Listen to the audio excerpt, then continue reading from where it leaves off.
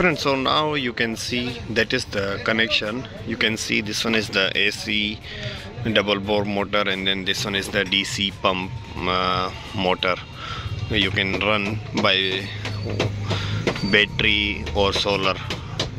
You can see we do the connection here. We put the nipple, and then we put the T, then again we put the nipple socket, and then pressure pump, and then here we put the valve, then this one outlet. So that is the for the AC motor. And then this one we put the from the T again nipple, then we give the band, then fix this motor. After that you can see this one is the outlet from the DC motor. You can join both together, that outlet and then this outlet. You can join together to get one side outlet, but I put the separate so easy for us.